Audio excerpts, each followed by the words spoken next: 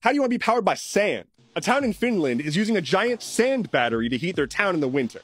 This just got deployed. Essentially, it's this device that's just a big silo full of sand and pipes, and it gets heated up by renewable energies. Sand is really good at maintaining heat without breaking down as a material, so they can heat this thing up to extreme temperatures, and it just kind of stays there. So during the sunny and warm months, they can use renewable energy to heat this thing up, and it can stay hot throughout the winter and heat the entire town.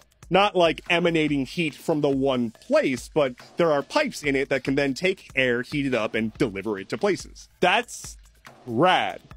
And like, there have been heat storage systems before, but this is sand. Like, it's pretty available and pretty cheap. There's still drawbacks. It's mostly good for heating. It's a lot worse to try to convert that back into electricity. It's not very efficient that way.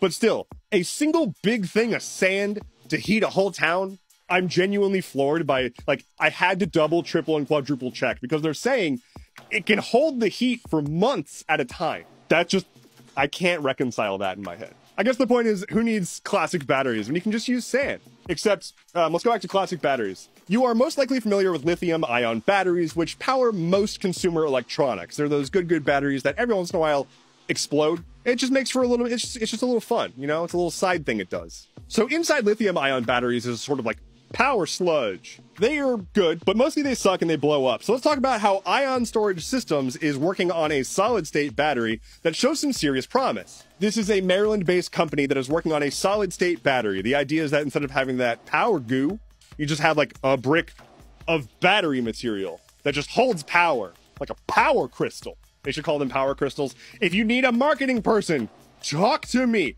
Yo, they're power crystals, not batteries. So they're working on these power crystals, and they could be potentially up to 50% more efficient by size, and also have virtually no chance of just exploding. This could be transformative for a lot of consumer electronics and things like electric vehicle adoption and safety.